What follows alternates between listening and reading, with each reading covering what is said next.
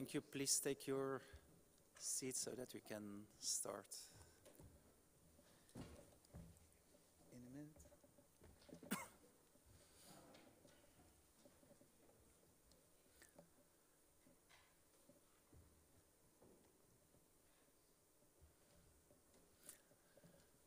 Okay. Thank you, and welcome to this session of the 2018 Best Practice Forum on Local Content. Briefly introducing myself, I'm Wim Deugezelle. I'm working with the IGF Secretariat and working as a consultant supporting this year's Best Practice Forum on Local Content. A Best Practice Forum is basically one of the forms or one of the activities the IGF is having in between sessions. So it's not limited to just this one workshop at the meeting itself. It starts before, it works in between the two IGF meetings. And the idea is to bring people, stakeholders, specialists together around one specific topic. And have them exchange, collect best practices, and document that into a document that then later can be used as an inspiration, basically for everyone that could make use from it, also as an inspiration for the policy debate or policy debates on the topic. As you might have seen, this is the second year there is a best practice forum on local content. Last year there was a BPF local content more focusing on the initial question. What is local content and why is it important? That BPF also collected some examples, but more examples of initiatives that are focused on the creation of local content without asking specific questions on who are the organizations behind or who is doing it, just focusing on the question, why is local content important and what examples can be found. This year there was a proposal, I think supported by your two MIC coordinators, and they sit here, Nacho and Giacomo, they sit in the room. There was a proposal to dive a little bit deeper and go and look for existing models and make the step from the existing projects, make the step to more the economical model behind, and whether there is a value chain that can be identified, and whether it's possible to move from local content initiatives to local content initiatives that are sustainable and that can be further developed in the longer term. So that brings us to the session today. I think throughout our work and our discussions we have identified different elements, angles. One is the idea for, okay, this is the internet and there are probably completely new models and completely new things that have been developed and that are worth sharing. There might also, a second point, be elements that can help the producers of local content, that can help them in the way, elements that can create an enabling environment that can support them, or put it in another way, try to less hinder them in creating content. And the third angle we also looked at were other specific policy initiatives or other initiatives that really support the creators of local content. That I would like to keep it there as an introduction on what the BPF is, what the BPF is doing. You might have seen that we have a draft document out on the IGF website. The idea is that that document will also include and reflect the discussions and the experiences shared during this session, and then will be published as an output document after the meeting.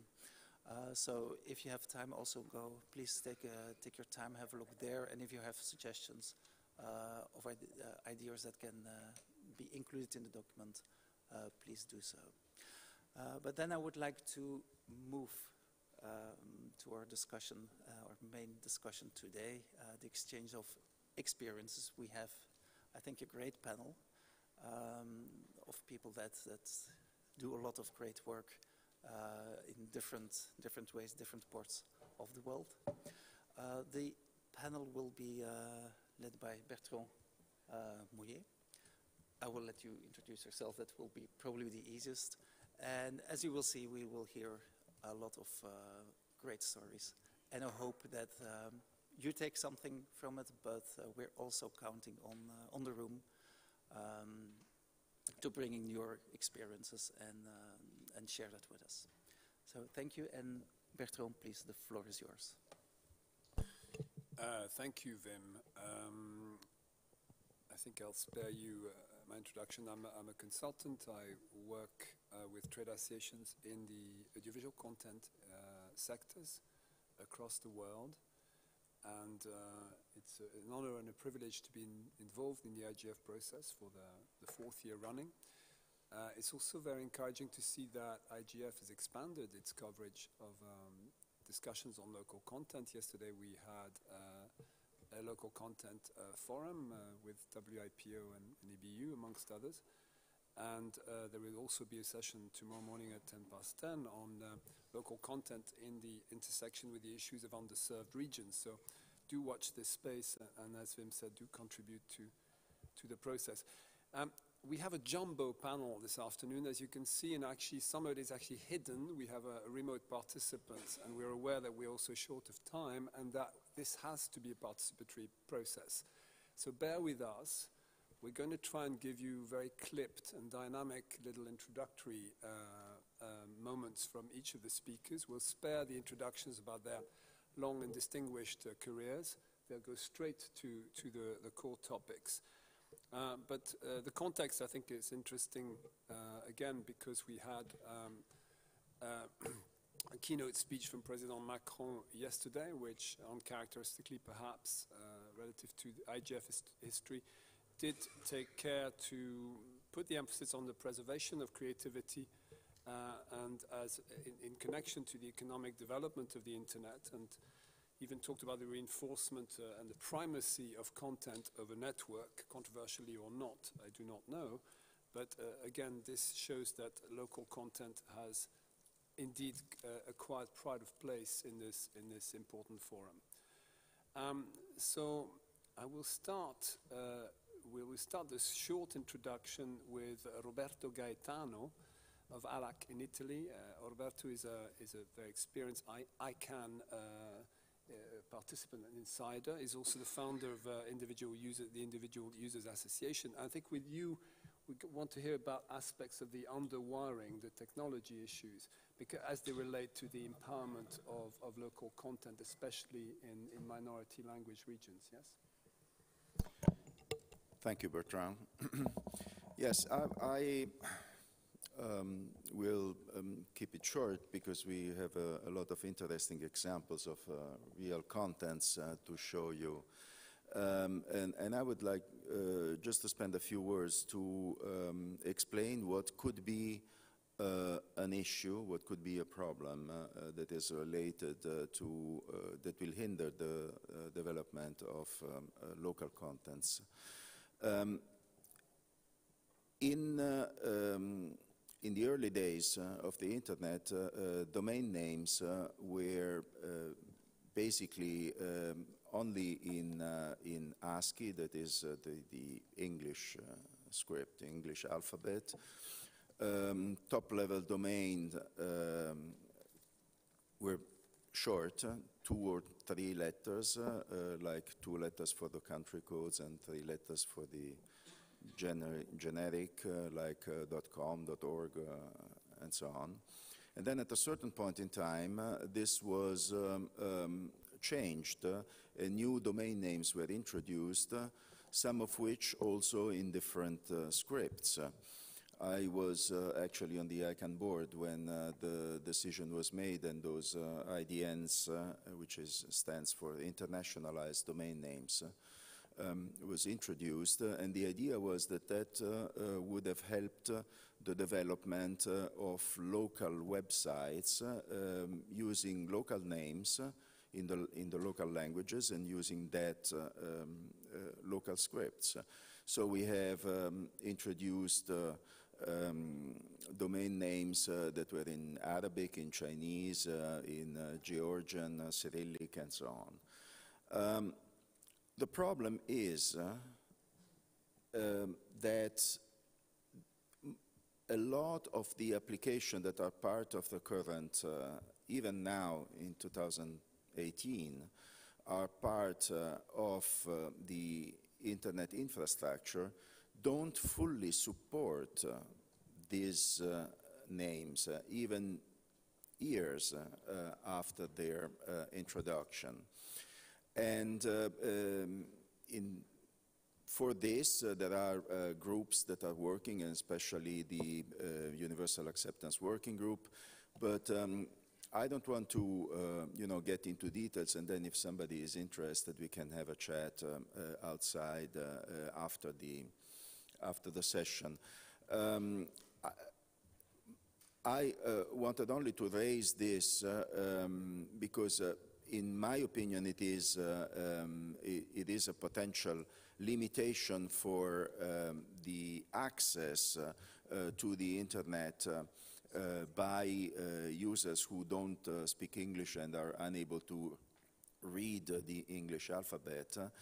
But I have also a question, basically to the next presenters, or whether they believe that this limitation is something that is really hindering the development of local contents or not. And as a matter of fact, you can have local contents on a website that has a name in English with the English alphabet. In my opinion, that will make it a little bit more difficult for local people to access that content, but I would like to hear whether this is just the view of a techie or whether this is a real problem. Thank you. Thank you so much, Roberto. And perhaps to go a little deeper into that dimension, we're lucky to have our colleague Ucha Seturi, who's just joined us. I think as you can see, the roster is very full. You're welcome to come up if you're happy to speak from your seat. This is an informal process. You've been involved in the Telecom Operators Association of Georgia, and you're coordinator of the Tusheti project, which is a remote region of Georgia. How much do you resonate with the remarks that Roberto has made on the necessity to universalize scripts so that the access can be secured for minority languages, in particular in regions, and that you can then use the infrastructure to make local content, but also make it reach out? Okay, excuse me for being late. It's very crucial. It's really very crucial because connection is just technical layer. It's a very remote area of my country, and yes, they were without any connection, so right now they have connection. But most important part is raising awareness and help them to have some e-skills for producing local content, because without this, this is just internet without some real points and real meaning for them. That's why he had some trainings. We did some trainings for the local community members for his skills and for creating some local content, local pages to sell their local products. And also I have to speak very briefly about Georgian script, because the script is very unique. One is from world famous 14 script, so It's very crucial, and society, Georgian-speaking society, is very small. So this project was very important for them. I mean, the trainings for the local community members for creating their e-commerce space, e-commerce pages, and content on the local language for local society, but not only. But they are also creating content on Georgian, on English, and also Russia, because Georgia is a post-Soviet country, and we have Russia-speaking society also, and a lot of tourists there from post-Soviet areas. Well, thank you for this, and I hope there'll be other opportunities for you to pitch in. As I said, we're trying to, and thank you for respecting that format, trying to create the initial introductions quite short and crisp. I'd like to turn now to the audiovisual creators and producers participants, and maybe starting with you, Annie Omerwa. You were once a chartered accountant, a safe professional prospect, and then you decided recklessly to throw it all away to become a producer of music and increasingly film content in your country, Nigeria. And I think it'd be interesting to see how you see your activities creating a stable prospect for you and your colleagues, as in building a sector that is self-sustainable, and what strategies you're deploying to that effect. Once again, thank you for having me. So, not a chartered accountant, but just a regular accountant. Maybe that made it easier to leave. But I have always sort of believed in the ability for content to sort of shape the way people are seen and who they are and what they say about themselves. And with technology enabling us in my space to be able to tell our own stories, and I always remark that what is known as the Nollywood film space, which is a Nigerian version of the word Hollywood, was men and women who built themselves up by their own bootstraps, building stories or telling stories out of nothing and just sort of pushing the African sensibility through these stories. But now there is a revolution, and I think people like me who also have a big picture in mind and see the power of this thing as a cultural, what's the word I'm looking for? It's sort of the temperature, you can tell sort of the cultural temperature, and the fact that now we live in a world where we can spread these messages out and spread these, the narrative out about who we are, who we say we are, who we want to be, and it's now our time to own the narrative. I think every space has its narrative, every space has its brand, but to sort of lift our voices up among the pantheon of voices, to own and tell the world who we are, as opposed to what everybody else thinks we are. Thank you. Well, I think we'll hopefully return to you with maybe a case study. You had an interesting film recently, Calling God, yeah, which you might talk about later on. Emma Desio, you're also live in the same city as Annie. In fact, it's thanks to Annie that I heard about your first film, which is going to be screened tonight as part of our evening on local content at 7:30 in the restaurant upstairs. If you have an RSVP, please feel free to do so and come to us about details. But would you like to tell us how you made the decision to actually take the considerable risk of putting together your first feature, and what sort of opportunities and obstacles you encountered at local level? My first film is called Salle, and it's a story about four boys who live in the slums in one of the biggest slums in Lagos. I decided to make this film because I'd worked as a video journalist for the BBC, and I would go into these communities and speak to people from there, and they had a sense of pride with their environment, unlike the narrative that we see of people from these areas or saying that they are destitute. Yes, they have problems, but they have sort of built a coping mechanism around them to cope with the issues facing them, and they had a sense of community. And I was very inspired by my interactions with them, and I wanted to make this film. It was one of the hardest things to have done as a filmmaker, because there's no sort of funding for independent filmmakers in Nigeria, and then there's a certain type of narrative being put out there in Nollywood where everybody has to come from wealthy homes, from wealthy backgrounds, and people from these communities didn't have their stories told. So I went to friends and families, I threatened my sisters, raised enough money, and I went into the community and used the skills that I had built over time to produce, to direct, to shoot and edit the film, because I was really passionate and I wanted to see this film come to life. Initially, we have less than 157 screens in Nigeria, and there's a fight for this content to come to go to the cinemas. And my film was refused in Nigeria because they said it was too arty and it wasn't for the target audience and it didn't fit the Nollywood narrative. But I put it out in film festivals, and it's been traveling to about 24 different film festivals.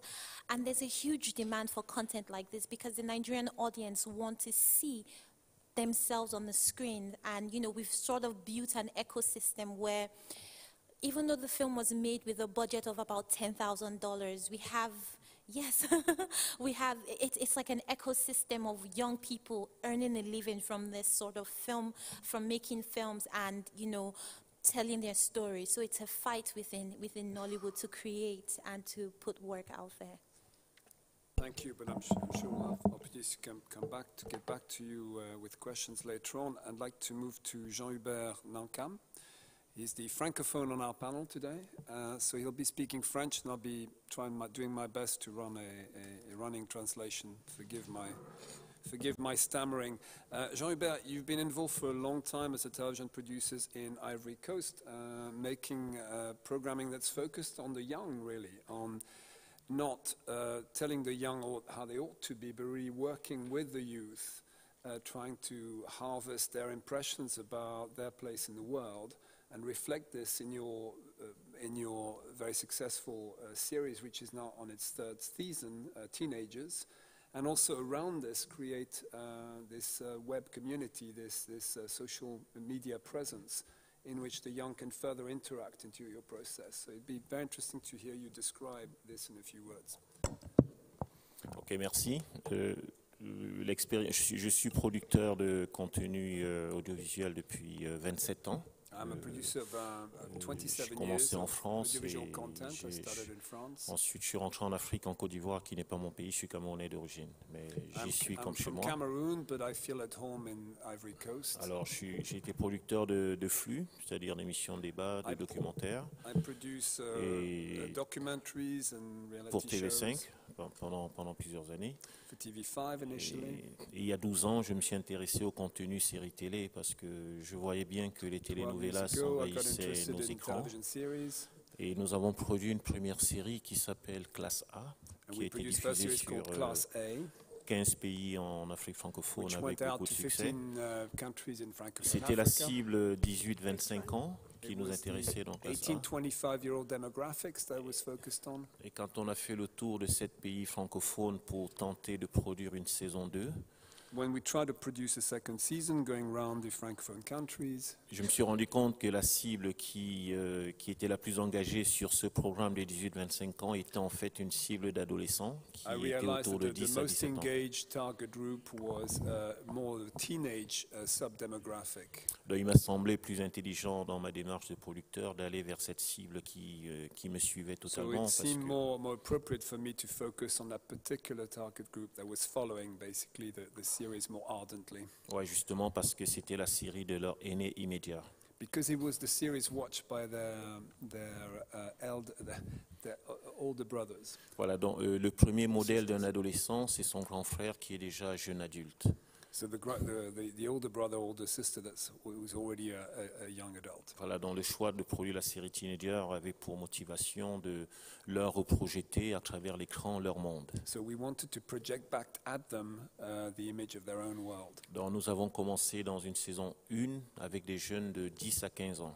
We started with a young 1 to 15 years old. Okay. Sorry, 10 to 15 years Voilà, old. qui étaient bien sûr engagés dans la formation scolaire. Hein.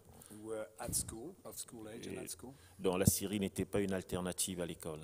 So the series was not an alternative to mais, mais plutôt l'occasion de leur donner la possibilité de porter leurs paroles et d'exprimer ce qu'ils ressentent en tant qu'adolescents. Alors nous sommes aujourd'hui à la saison 4. Et c'est une expérience de plus de 10 ans.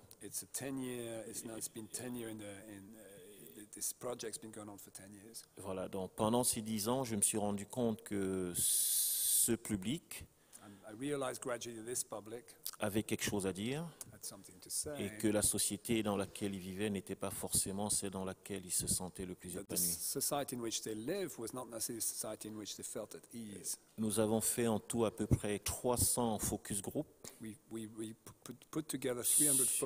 sur les 10 ans avec à chaque fois 50 jeunes. Et le scénario de chaque saison et en fait la contribution de ces jeunes sur les histoires qu'ils veulent voir à l'écran pour se remettre en question.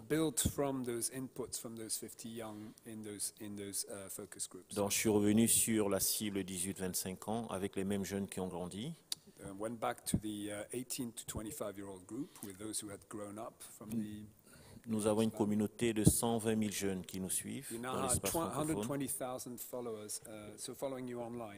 Voilà. Et à partir de cette communauté, nous avons lancé il y a 2 ans l'idée de les consulter par un concept qui s'appelle appel à texte. L'idée, c'est qu'un jeune, à travers un thème, qui peut être la famille, l'argent, le travail. The idea is a young youth through a theme that can be money, family, work. Écrive un texte dans lequel il donne son état d'esprit par rapport à la société actuelle, mais surtout à la fin de ce texte qu'il exprime le monde dans lequel il a envie de vivre. And crucially that he or she expresses what kind of world they want to live in going forward. Alors le thème est choisi par rapport à son vécu, sa sensibilité. The theme is chosen according to his or her personal experience and sensibility. Et de toute façon, dans ce texte, on saura ce que ce jeune attend. And through this text, we'll know what the expectation of this young is. Oui, je vais conclure.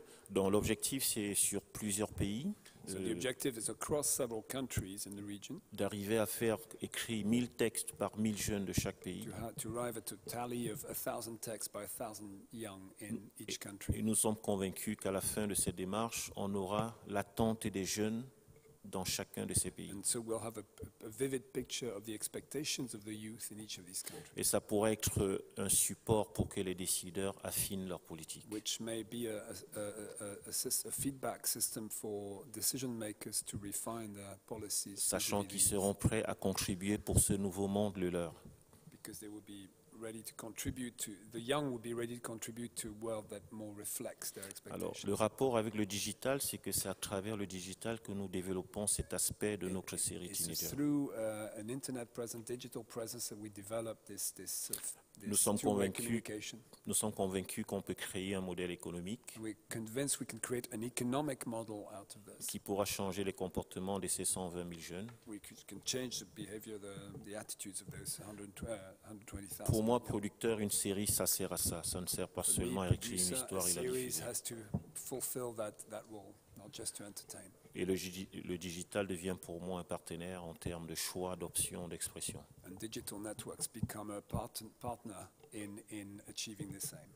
J'ai besoin intellectuellement de personnes qui accepteront de participer à ce développement. Je suis convaincu qu'il y a une matière énorme. Et je suis conscient que je ne peux pas le porter tout seul. Donc je vous attends. I'm expecting you. Merci. Thank you very much, Jean-Hubert. And again, I'm sure there'll be questions in return to. I turn now to Alain Modo, who, although francophone, has sworn that he would have a go in English. Thank you, Alain,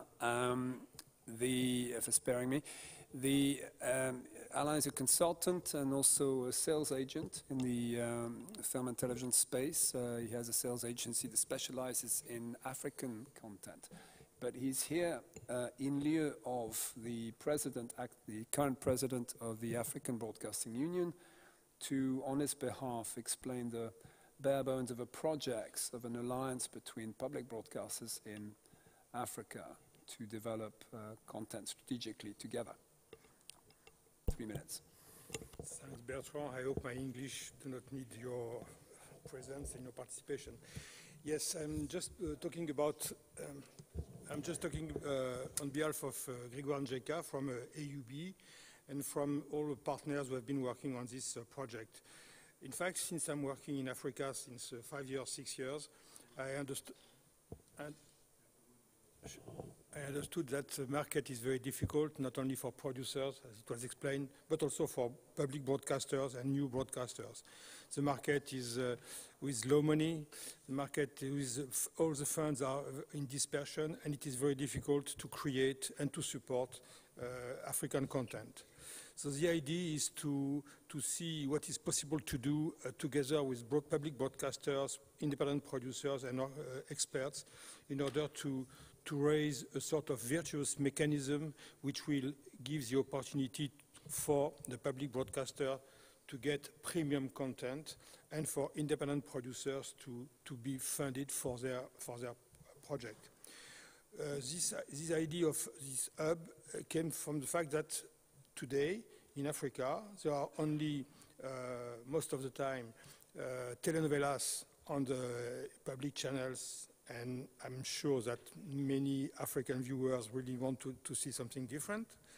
And the second thing, most important, that the lion's share of the good African content is taken by Pan-African broadcasters, Canal+, Chinese of Star Time, and TV5 for the Francophone countries. And the idea is to give to the local channel, to national public channel, even sometimes with commercial channels, the possibility to reach this content, to reach this premium content, and to have it on a premium window, in order to give good content to the audience, and in order also to recoup some money from the advertising market. So the idea we are working on since 2 years is to create this kind of syndication, regroupment, this hub, where all the African members of the African Union of Broadcasters will work together. They will bring their resources, even poor, all together to choose what kind of programs they want to buy or what kind of programs they want to finance. And when they come together, the big advantage of this solution is that it does not cost more for each of them because it brings the same amount of money. All together they can have a reasonable amount of money. But finally, what is interesting is that they bring their territories where the public channels are broadcasting over 100% of the territory. And this is very interesting for two kinds of partners. First, the advertising, who is always looking for a wider footprint for their advertising campaign, but also for public funds like foundation. I think about the Bill Gates Foundation when they are doing a campaign for them to raise awareness on public health. They really need to reach the people they want to talk, and sometimes the best possibility is to reach these people with the public television. So this hub will be not only a possibility for the public television in Africa to get fresh content, high quality content to broadcast it in premium window, but it will be also an opportunity for the independent producer to bring diversity, to bring quality, and to be funded by this mechanism. And it is also, finally, the possibility to some partners like European Union, like the Agence France Développement, like Bill Gates Foundation, like Nestlé or Castel, who are the big advertiser in Africa, to reach a huge number of people on a huge number of countries. So this syndication will be also the possibility to be more transparent and more well managed for the investment, and transparency, quality and diversity will be the major goals to reach together between broadcasters and independent producers. Thank you, Alain. We have Annie Dalakin waiting to speak to us from Yerevan about a very important aspect of the local content issue, which is education. Before we do that, logically, I'd like to maybe wrap up this subsection on the audiovisual professional content with you, Gonzalo Laguado Serpa. You are involved with Proimágenes, which is the film agency, strategic film agency in Colombia. Your industry has gone from, I think, 4 films a year less than 10 years ago to 44, 45, yeah, last year. Can you explain what was the need to create, how you went about creating this transformation, and also why it was needed for the public sector to intervene in order to make a viable, sustainable sector emerge? Well, thank you. We created several systems that have boosted local production. Time is short, so I will save you the details on how they work. But they were needed especially because there was no money to produce content. And this is something that Cristina Gallego in earlier sessions of the Best Practice Forum of the IGF has mentioned. And she jokingly mentioned that what producers needed the most was money. And to some extent she was correct, because we have created autonomous sources of financing that in turn have created what you had just mentioned, which is an exponential rise in the number of local films that are produced yearly. But I will spare you the details on how it works. We have tackled production and we have tackled access to production to a degree, but we have some other challenges that we still need to face, and that is the delivery of that content. Because we have found that, and Cristina Gallego mentioned this as well, local content doesn't travel very well, at least in my region. And it not only does it not travel very well, but it doesn't have a very long lifespan in our country.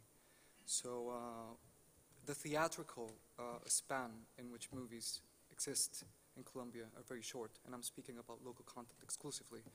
And so we need to find several different ways to go to market, either by digital means or by alternative circuits of distribution, such as museums and whatnot.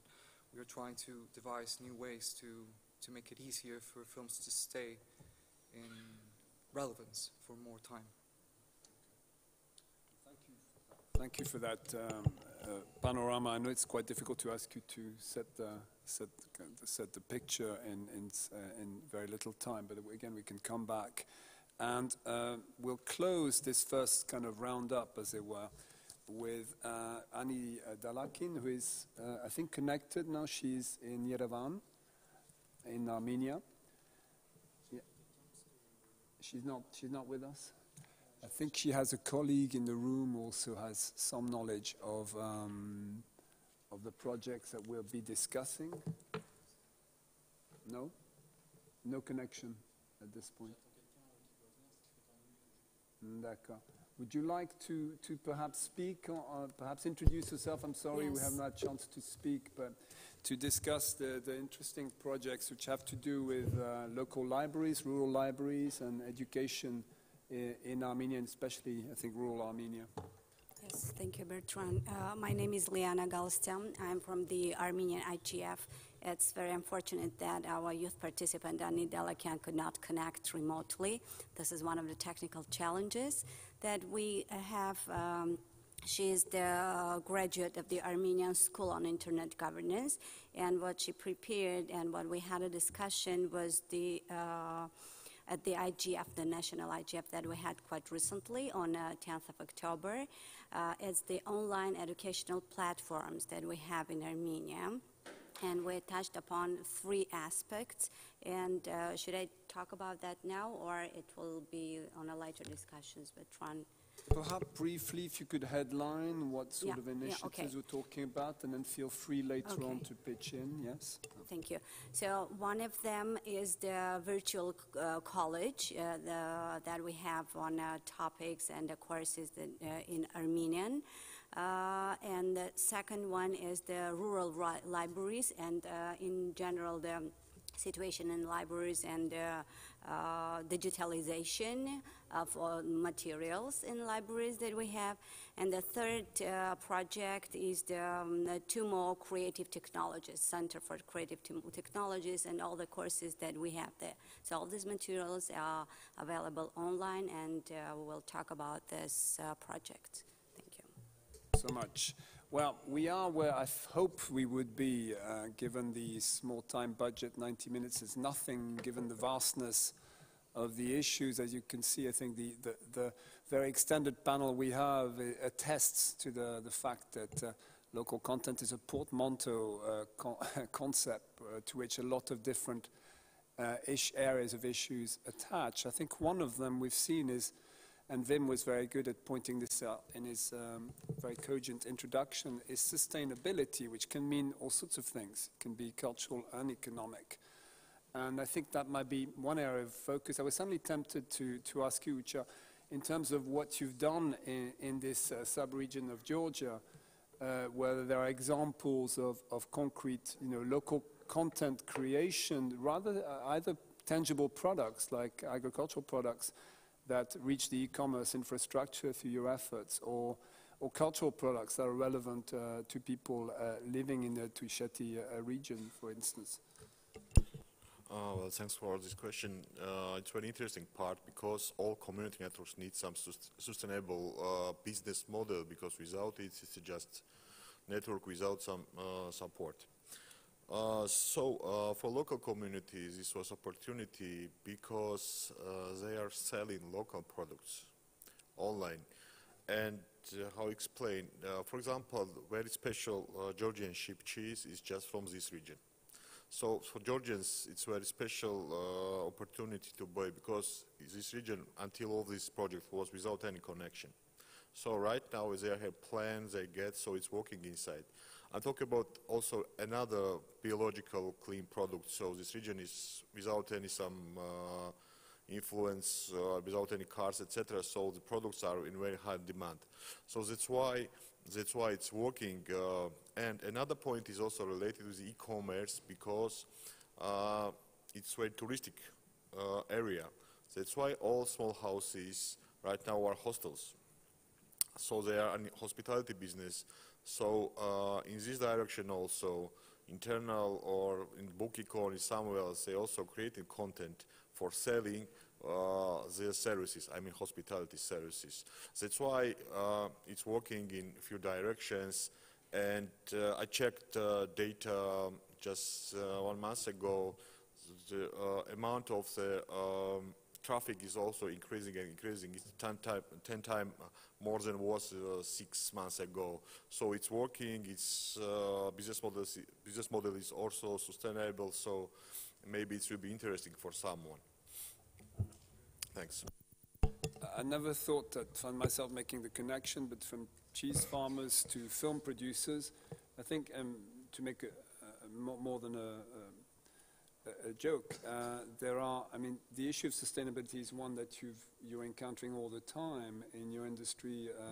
I'm thinking of you, Annie, and Emma. Emma, you mentioned, giving job opportunities. You were working with a skeleton crew on Salle, but these are people who got job experience and maybe have prospects of going on to work in the rest of the industry. How do you see, and perhaps maybe through an example, Annie, that you may have of a recent film you were involved with, how do you see making your content sustainable so that what you have to spend to make it is actually matched by what the demand out there is prepared to pay for it? We've been dealing a lot with just sort of rethinking the process. So how do we do things to fit our specific environment? In this case specifically, we're working on a faith-based film. The name is called God Calling. And going out to raise for this film, because a lot of what I do is film financing, and which is more or less threatening friends and family and brothers and sisters and uncles and to raise money to make a film. And in this case, it was a little, I wouldn't use the word easier, it was different because you were appealing to people's sort of heart and religion and all of those different kinds of things to try to tell a specific story. But what we wanted to do was, in order to make sure we're able to pay this money back, is we sat with a distributor who is going to let us release in theaters, at the same time do literal go out to churches and distribute through church halls, and at the same time also release day and date digitally. Okay, can you explain day and date? That sounds like industry jargon. So day and I'm not sure I understand it myself, but day and date is when you're able to bring a film out across your multiple sort of streams, theater, physical release with us, with distribution, and digitally, all at the same time. The way the industry has normally worked in Hollywood or in the outside world is there are windows. So you might do a theatrical release first, then you can do a streaming release later, then maybe go on to do the other end of your tail. But for us, it's been like, you know what, we need to make this money back. We live in an environment where there are only under 50 cinemas, over 100 million people. How do you get this thing out to them? How do you avoid being plagiarized and copied and sold on the street? You know, there are many examples of people, your film is in the cinema and someone has sort of made a copy and it's on a DVD selling on the street. So how do you give this thing to people at the same time trying to maximize the investment? So we needed to rethink the model in pulling things out, and it's been interesting. We were shocked when the distributor agreed to do this. I think they understood where we were coming from, and we think now we can probably pipe this certain kind of genre-specific project in this model, because it's built for a specific audience, so you can take it to them. And Emma, is there something you wanted to add to this? I think that Nollywood, that's a Nigerian film and television industry, has learned to take the bull by the horn. We come from the home video background where we started making films out of home video cameras, and you know, the beautiful thing about Nollywood is that even in that time, in that era of home videos, the Nigerian audience, the Nigerian population will go and buy these cassettes, you know, and there was a huge demand. And it just goes to show the fact that people want content or want films that relates to them, and they will pay for it, irrespective of how small or whatever they're willing to give to buy these movies for themselves. And it is what is happening right now in the Nollywood space, where filmmakers are now taking that home video model into the internet, where independent filmmakers are fighting to create. And because we do not have enough cinema spaces, or we don't have enough cinema screens in the country, the internet now becomes another aspect or another viable way to show our films and earn a living and build an ecosystem for the Nollywood industry in Nigeria. And Bertrand, I hope you don't mind, just really quickly, I think it's also important, like I was alluding to this earlier on, there is a need to rethink the system where it can't be one size fits all, especially in our specific environment. We have to curtail, or rather shape, the rollout to fit the space, to fit the people. It's not America, it's not an established system, it's not even the French film system. You're not backed by government. You have to make people's money back for them, and so it's forcing people to rethink how they go about doing things, so that there's respect for the content, respect for the audience, and respect for the investor itself. Thank you. Well, thank you all. Of course, I'm full of other questions I'd like to ask, but I'm really keenly aware that this is a participatory process. There are people in this on the floor who have a lot of contributions to make or questions to ask. Yes. Good afternoon, Benoit Genissi from FIAV, the International Federation of Film Producers Association. My question is for Alain Modo, and it's a clarification. Does this project mean that when one publicity broadcaster will buy rights for one territory, the content will be automatically available in the other territories.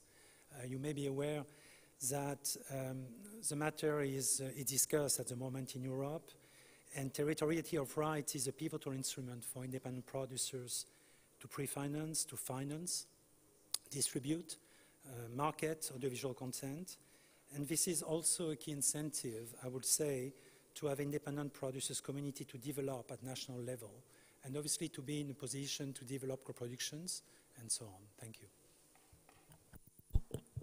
Before Alain answers, are there, maybe we should take a couple more questions or points. Alain, I'm sure you know what to say, but are there any immediate, like, burning? Yes, from WIPO. Does it work? Yes. This is Paolo Lanteri from WIPO.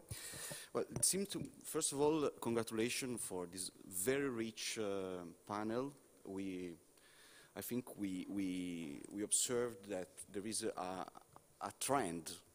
I mean, and if we compare with what we listened yesterday, I would like to put forward a question to you, which is the following. It seemed to me that demand for local content is set to remain high, not only in terms of movie sector, but as mentioned yesterday, definitely news media, educational publishing, so that's not a challenge. We know that local content will still be required. We saw that we have the lack of having a great amount of talented and passionate people that are engaged in creating local content and trying to find the means for doing that. So is that fair to say that the real problem is distribution, or in another way, how, if you were to highlight the main challenge in terms of local content, how would you describe it?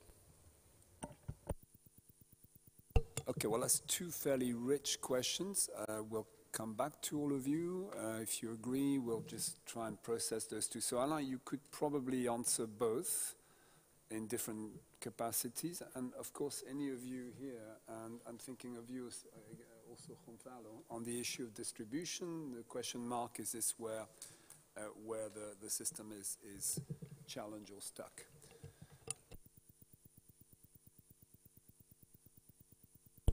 Thanks, Bertrand.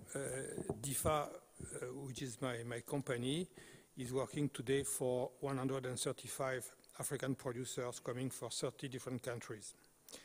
And when I'm selling the content they bring to us, I try to make, of course, the biggest number of sales on the larger number of territories for the diverse supports. And the idea that we try to work with this Africa hub is not to give for the price of one territory the whole Africa territories. And this is what we are fighting against, for instance, Canal Plus or Canal Overseas, even TV5, because these two large Pan-African broadcasters are paying less and less for more and more rights. For instance, it's more interesting for us, for a producer, to sell a film to Air France or to any other air flight, because they pay more for 4 months of right than Canal Plus for 2 years of right. So we take care of this situation of independent producers, and we want to help them to get the biggest number of partner broadcasters or funders for their content. And all these broadcasters who are working with the African Union of Broadcasters are based on their local territories, and they don't take international rights. They just take the right for their territory. So it's not an issue for us to give the right for free or for poor money for all kind of territories. And to answer your question, I think there are two major issues for African content.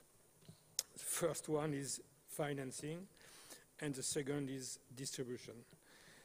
Coming back to what was said by my colleagues here, there are countries where there are no theaters. The case of La République du Congo, Brazzaville, 0 theaters, and many others like Chad, there is no theaters.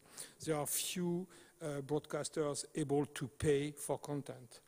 Video on demand is existing, of course, but it's only existing in big cities where the high-speed internet is existing, because in many other parts of the countries, there is no internet. So the big issue for content, first, is to be financed, and this is why we are thinking about trying to put this mechanism on its feet in order to support financing. And the second is distribution. And a company like DIFA, is trying to put for clients, for producers, to bring all kind of clients around the table for the same content. And our best sale, for instance, have been one Nigerian film, which is a bit old now. It was called Last Flight to Abuja. And the second one is Frontier, which is a film from Burkina Faso. And we were able to sell these films on different air flights, on different channels, but nowhere in theaters. And this is a problem of African content today. Thank you. I'd like to hear both of you on this topic of distribution, especially in the context of what Alain and Paulus hinted at, which is the lack of perhaps what we would have called a traditional distribution system, which starts in the theater and continues in the video market and goes to broadcasting and so on. And given the nature of this forum, how do you see the internet platforms playing a role both in the financing and the future distribution of the things you'll be making in 2, 3, 4, 5 years' time? Thank you again. It's interesting. So if you look at theatrical release for pictures, I think on one end, people use that as a potential for which, or rather a stream, a financing stream. In Nigeria, a huge country, as far as population is concerned, under 50 cinemas, if I'm correct. A picture like Disney's Black Panther did a little over $2 million in that market. And could you imagine if there were 100 cinemas? And so now you have films that are fighting for real estate at this point. So an MS Picture finds it hard to find a place to go because everybody else is fighting for that space. So it's really a tight situation, and it's another space where people are rethinking what to do there. So people are rethinking, okay, you know what, maybe I might not be able to do multiplexes.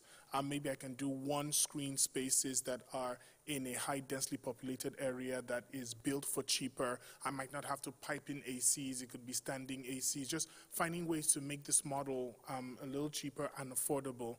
And I was having a conversation with you the other day where the conversation was now about the DCI projectors, how they're about nearly $200,000 for every screen that you're going to be putting this in. How is a exhibitor in a market where unit prices cannot match the $10, $20 that are paid in the West? How do you afford that kind of projector in your space? So there's a lot of rethinking, and that's just for theater alone.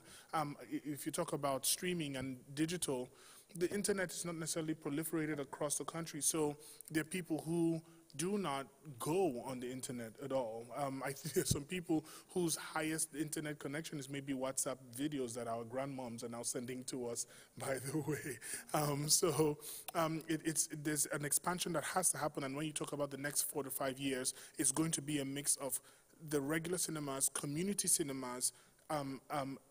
Are the telcos able to sort of either zero rate or reduce drastically the cost of the internet infrastructure or internet service to a base, and then the development of culture for people to go there to download or to even go to the cinemas? Because in my country, there's not yet a culture of cinema going. It is still something that it's still a luxury.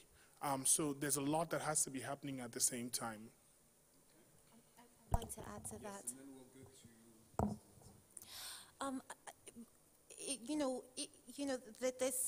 I would use my film Salle as an example.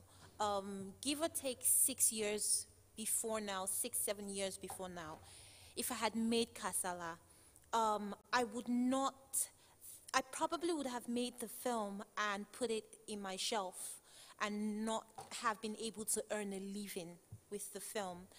But right now, there's sort of hope. The internet has brought some sort of hope for filmmakers, especially from Nigeria. to make us see that in some ways we can still make a living out of our films. And with Salle, like I said, it's been traveling. We've been to 24 international film festivals. And how did this happen? People started hearing about the film through Film Freeway, through the internet. And there's a huge demand for African content, and people have been making inquiries about it. And even though, yes, within the African communities, we can't afford to watch films over the internet, but there's another large community who would pay premium, who will pay at least some good money to watch my film and help me raise money or to get money together for the next film. So it has given us some sort of hope that at least you make a film and then you can earn a living and you can get enough money to make your next project. So it has brought some sort of hope to us as filmmakers, yes.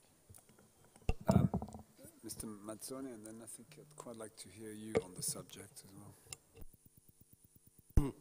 As one of the organizers of this discussion of today, I want to report on the sustainability and on your question about the platforms. The interaction I had with one of the biggest YouTubers in African continent that I invited to this session, and unfortunately he cannot come or he decided not to come.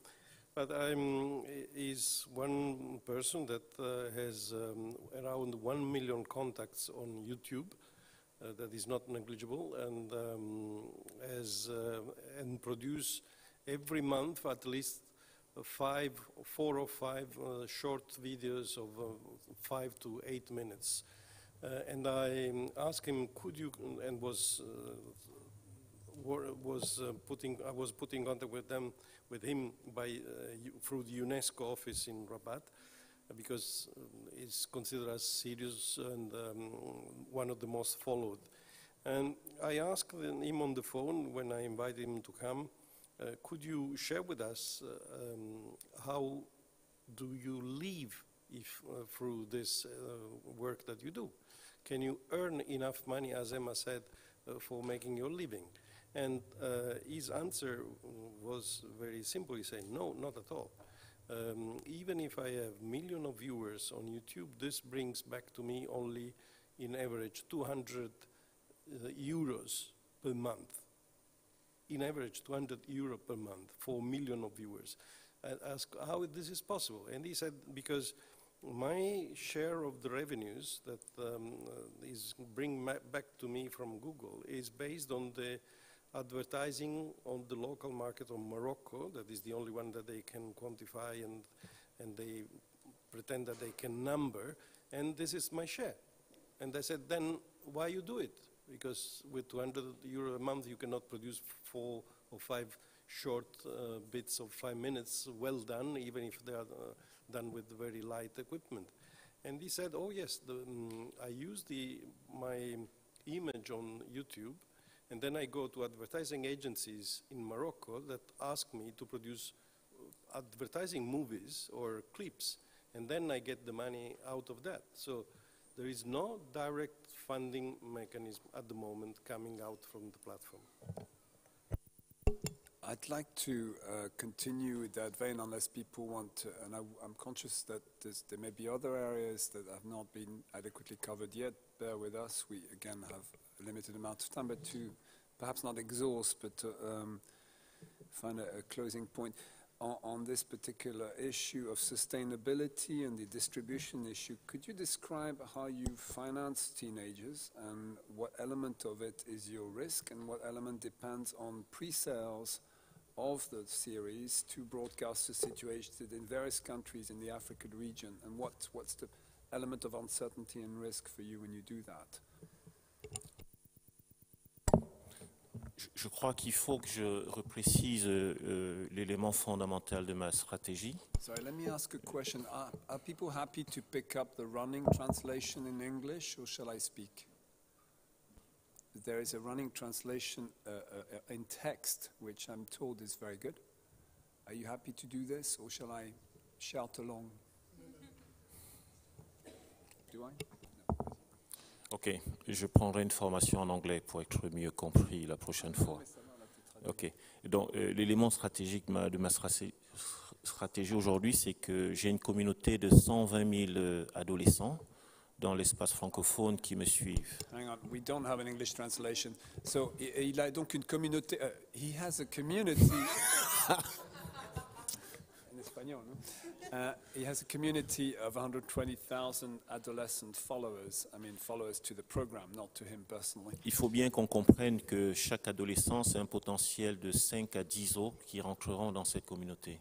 So that's for each. Combien? 5. Pour chacun, c'est 5 amis qui vont rentrer dans cette So communauté. for one that subscribes, that enters this, there's another 5 friends that will join him or her. Alors, c'était important pour nous de développer cette communauté. Et à partir de 2019, It's important to develop this community. nous allons nous allons développer des produits, ce qu'on peut appeler des produits dérivés. We're going to develop related products, ancillary products around the series. Alors, pour le faire, ce qui touche les jeunes, c'est la musique. So what really gets the youth going is music. Mais moi, j'aborde la musique sur la question du texte qui porte un message. So I go to the music sphere through the text strategy that I outlined earlier on, that carries a message.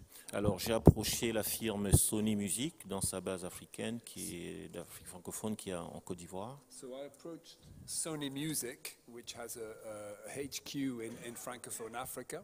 Et nous sommes en train de travailler pour la production d'un album And we're working on producing an album autour de la thématique Teenager, l'univers des adolescents. around the theme of the world of teenagers, of adolescence. Et cet album sortira au mois de juin 2019, And this album will be released in June 2019, juste après la sortie de la saison 4. just after the release of the broadcast premiere of season 4 of Teenagers. Alors cet album sera l'élément qu'ils partageront entre eux. This is the element, the album, the music album, with the element that they will be able to share between themselves. Les textes sont écrits par des jeunes. Nous avons reçu des textes sur notre plateforme. The texts are written by the young. Et la sélection, les contenus textuels seront faits par des jeunes qui se retrouvent dans différentes régions d'Afrique. Les paroles, oui, les paroles. Sorry, the lyrics, therefore, are written by the young. Yeah? Donc, pour répondre à la question de Bertrand sur le modèle économique en Côte d'Ivoire, To answer my question on the economic model for this kind of ventures, la compagnie Orange Côte d'Ivoire, Orange Côte d'Ivoire, pour chaque saison, for each season, met à disposition à peu près 40% du budget. puts up 40% of the budget. Ma société met sur la table 20% du I budget. self-finance 20% of it through my own company, Et les 40% qui restent and the balance of 40%. viennent du fait que pour chaque saison, il y a à peu près 12 pays So there are 12 other countries qui diffusent cette série. that will broadcast my series. Et l'avenir pour moi, c'est à travers ce que je développe en termes de communauté. C'est l'avenir, ce que je Yeah, the développe en future termes for de me is what communauté I d'adolescents. develop in form of community. My investment in the future is the community of teenagers I develop. Ce sont les produits dérivés issus de cette communauté They are the ancillary products of this qui financeront la suite du programme. that will help finance the follow-through, the next iterations of this program.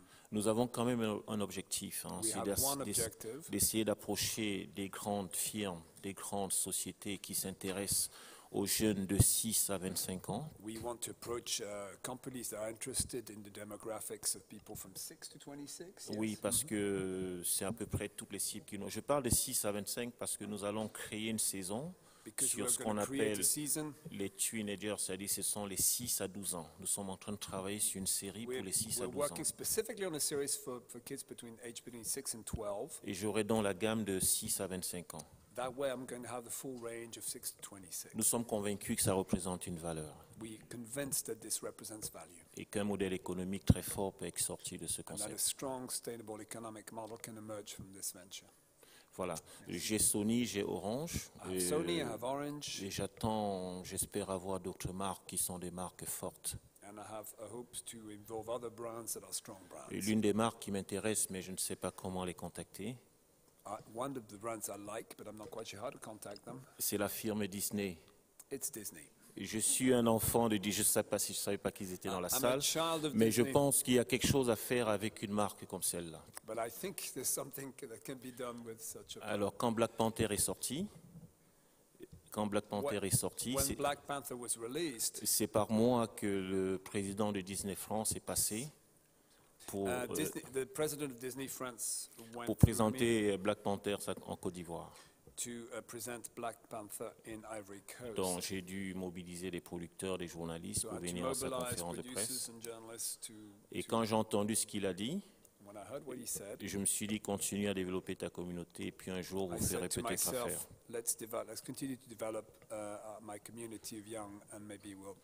Ça sert à ça le travail d'un producteur, c'est de développer quelque chose. Et dans mon cas, ça m'a pris 12 ans. Mais l'idée, c'est à un moment trouver une convergence avec des marques fortes. Et même si je n'y arrivais pas, j'ai passé 12 ans fantastiques à développer les adolescents jusqu'à ce qu'ils deviennent des adultes. Et rien que ça, je suis un homme heureux avant de rencontrer ces marques.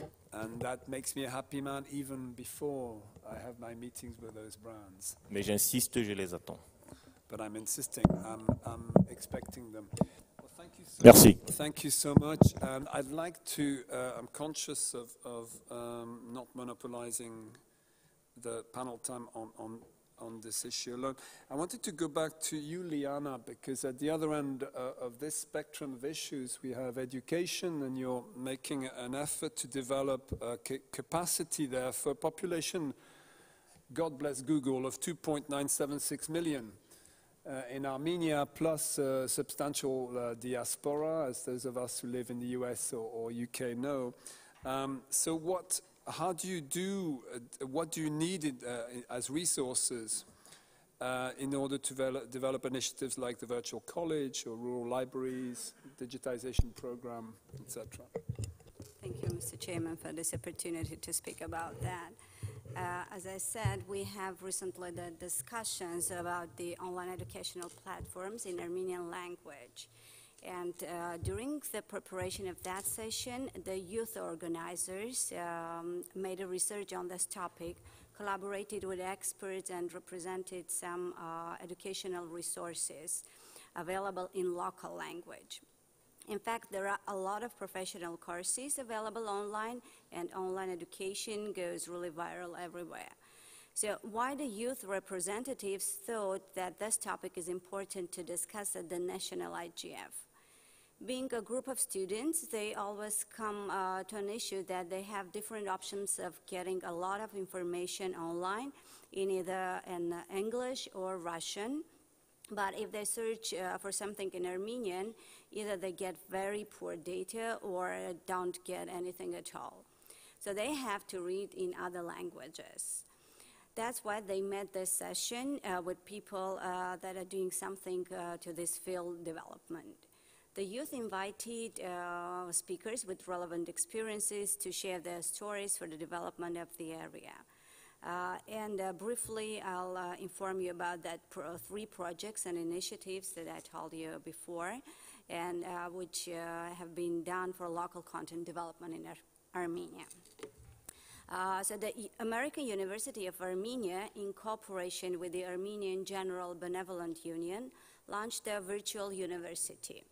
It has well-designed courses. As you might know, as you said, Bertrand, Armenia has a unique situation in terms that we have a very big worldwide diaspora. In fact, there are around 3 million Armenians living in Armenia and more than 7 million living outside of the country. People of Armenian nationality spread over the world, and especially young generation, usually don't speak Armenian language. And in order to improve the situation, the virtual university provides all these materials in 7 languages, including Armenian, along with English, French, Russian, Spanish, and Turkish. The university gives opportunity first to study Armenian language and also to study the Armenian culture, around 3,000 years of history, literature, even chess.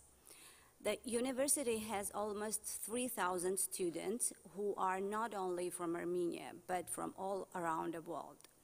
So in fact, within 10 years, this project did quite a lot and went a long distance.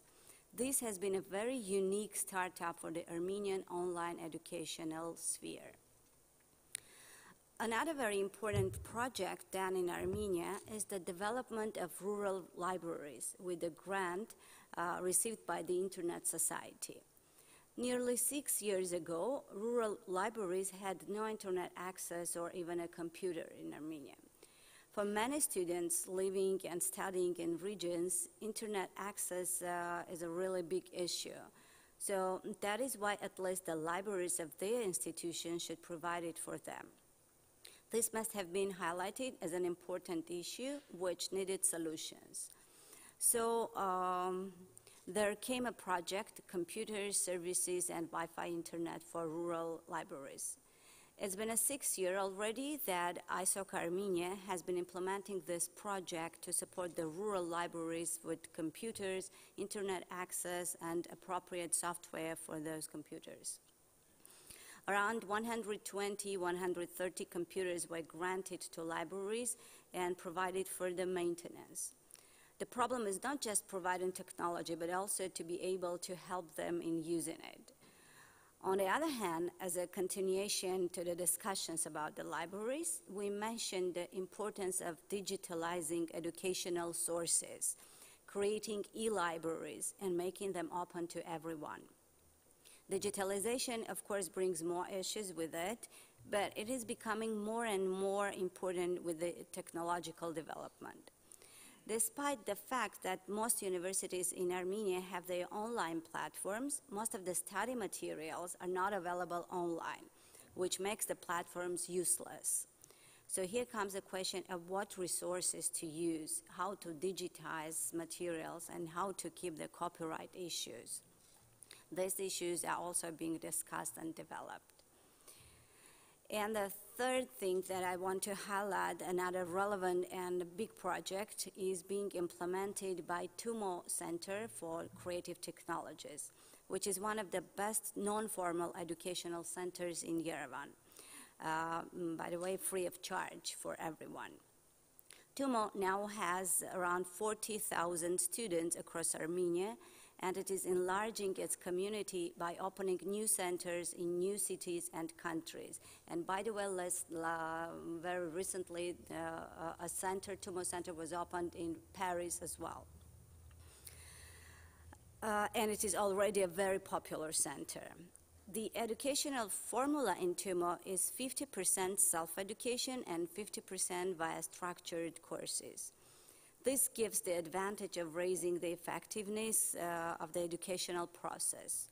Right now, it has almost 100 courses around IT, making robots, creating games, and other computer programs.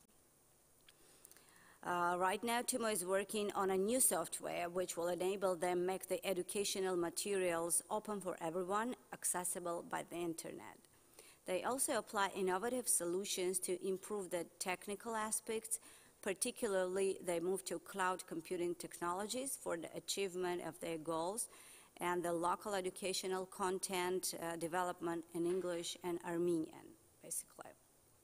Besides this, the major objective for TUMO is empowering the youth to receive qualified education, especially the one they aren't able to receive at school. This is what we wanted to share with you about the existing and successful initiatives on local content in Armenia. Thank you for this opportunity. Thank you.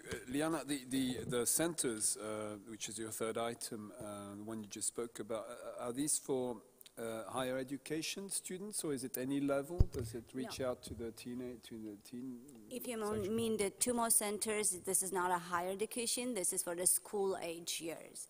So it is an alternative non-formal education after the classes. It's starting from the age of 12, actually.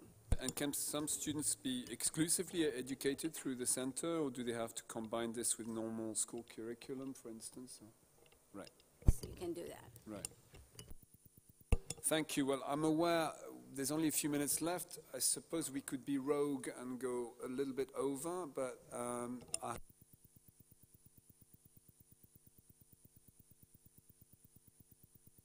sorry, if you choose to broaden the scope of what we've covered already, at least as a placeholder for the next iteration of this open process, please do so now, or forever hold your peace.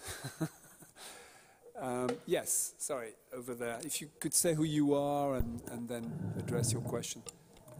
My name is Susan Anthony. I'm a proud card-carrying member of the International Documentary Association, which is based in Los Angeles. I'm just a wannabe. I'm not like the very lovely people who are on the panel. But I like to watch what's happening in the industry.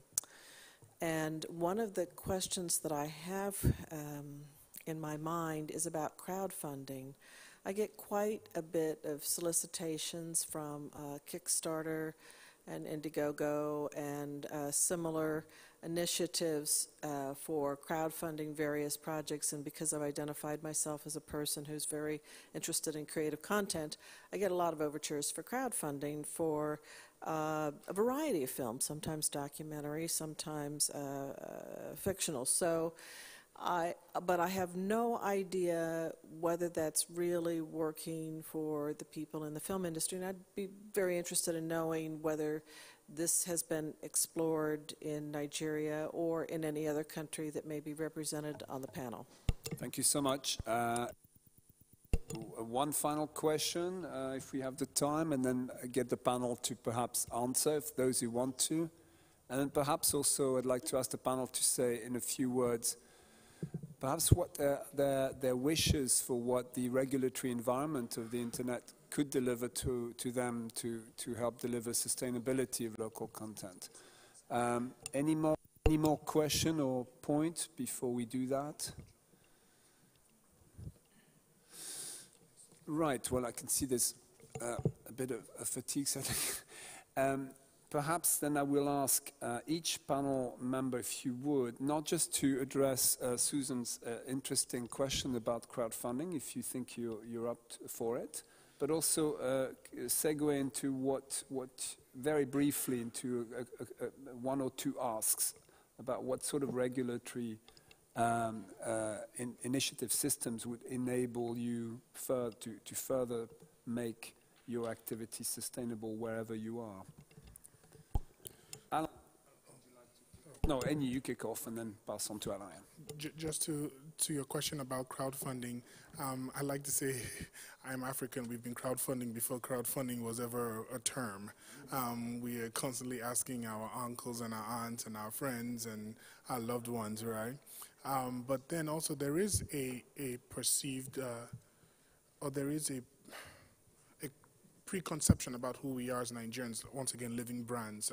Most generally, we have the 419 sort of fraud name attached to our nationality from examples from people who have done bad things, but not everyone is bad. So it's an interesting format to find. I know a filmmaker called Blitz the Ambassador who made a film called The Burial of Kojo in Ghana, and I saw it at a film festival in New York in September. And the last I heard, a lady, her name is, she has a company called, she made the film Selma. She's a director in A Wrinkle in Time, and she was courting them to distribute the picture. And Ava DuVernay, that's her name, and she's a big talent in the U.S. and interested in unheard voices. So the African voice she's interested in distributing. So that one transaction has moved into something else.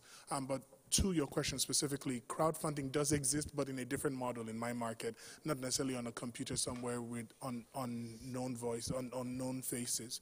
One more minute.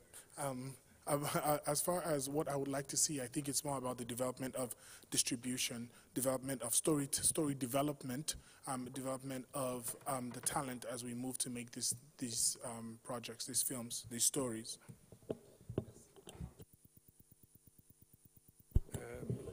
I'm not sure that crowdfunding could be a solution for film industry, and especially in Africa. And I'm afraid that even in France, crowdfunding is decreasing, and many of the platforms who are working on it are now in bankruptcy.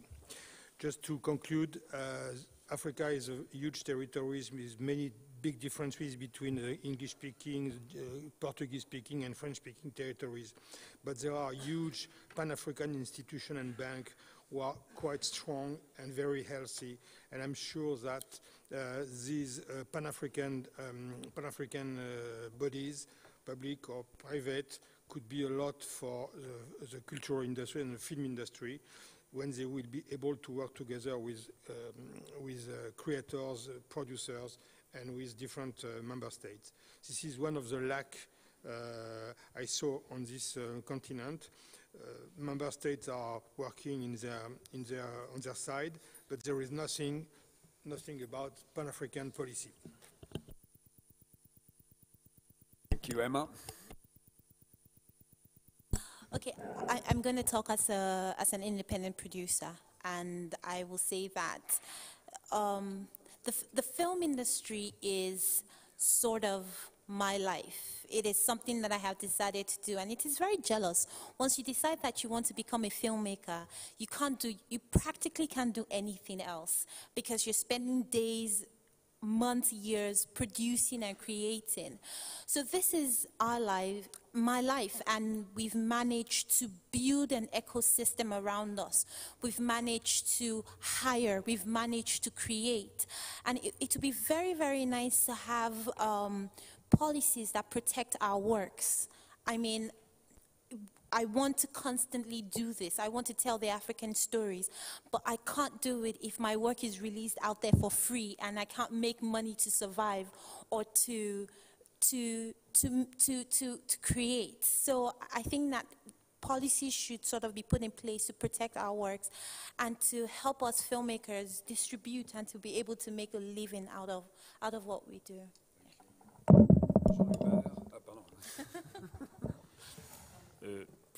Non, ce que je peux dire, c'est qu'il y a quelque chose que je voudrais rajouter parce que ça ne fait pas partie de nos débats.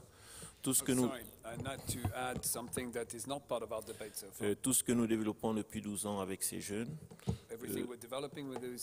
surtout dans l'accord signé avec Sony,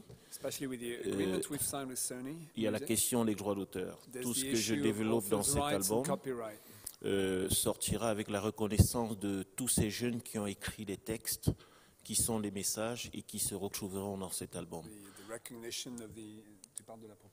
De la propriété intellectuelle, bien sûr. C'est important parce que c'est une reconnaissance du fait que même jeunes, ils sont capables d'envoyer des messages qui pourront changer les comportements. It's important because the recognition of the fact that even though young, what they have to say matters and the text they send in have value. Alors, sur mon environnement qui m'aide, ce sont tout simplement les structures qui se rendent compte que What help do I get to do what I do?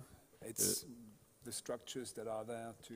Dès l'instant où un groupe comme ça se développe de plus en plus, je pense que dans l'avenir, j'aurai un peu plus de contributions parce que n'ayant pas cru au départ, ils se sont rendus compte que cette communauté-là, elle grandira de plus en plus. Yeah, for the local institutions, c'est ça? Oui. That are coming to realize the importance of this, what we're constructing, we're building here, and that we hope that their awareness will increase. Voilà. Merci. Roberto, would you like to? Yeah, well, just one sentence. I think that I'm looking forward to the moment in which universal acceptance will be fully deployed, and that we will be able to remove those obstacles to the development of local platforms and therefore local content. Gonzalo? In response to Susan's question and adding to what Emma said, and in response also to one of your questions earlier, I don't think that crowdfunding is a viable source or a very used source of acquiring resources for making film in Colombia, which is my country. What we have established in Colombia is public policy under which you can access public resources for the production of film in any of its stages. And they're quite hefty in some cases. It's not just any money, it's a lot of money. So there is that. response to your question as to what I would change about that public policy in order to further give more incentives to producers, I would definitely, I think that what Emma just said recently, the problem is not sometimes the time and money that you invest in making a film, but the inability to make returns from that movie. And that has to do a lot of distribution, which Paulo touched recently in one of his questions. So I would definitely change our public policy in the sense that we should give more resources to distribution, not only in traditional platforms, but online. And that, of course, brings a problem of bridging the digital breach that affects most of our developing countries. Thank you. Ucha, would you like? No, you're okay. Liana, sure. Okay. Well, I'm going to hand over to Wim, and before that, thank all our panelists from the bottom of my heart for their very passionate contribution and fully factually helpful in the context of a gathering of evidence of best practice, which, again, this is a fluid process. We hope to have added some useful material to this today. I remind you that Emma's film will be screening tonight at the restaurant, the 7th floor. If you'd like to join us for that, please come to us after the panel, and it's essential that you RSVP because we have limited space. It'll be preceded by a cocktail dinner. So for those of you with appetite for more discussion about local content, this is the place to be tonight. Thank you. And I'll hand over to Wim for final words. Thank you. Very, very brief because the next group is already waiting outside. As I said, this BPF will produce a final document. We will do our best to reflect as much as possible also the experiences that were shared on the panel. So the only thing that rests me is to thank the panelists for this, very different views and ideas and experiences. And of course, thank you very much to Bertrand, who has been pushing this panel and basically carrying the heavy load of the work today. So thank you very much.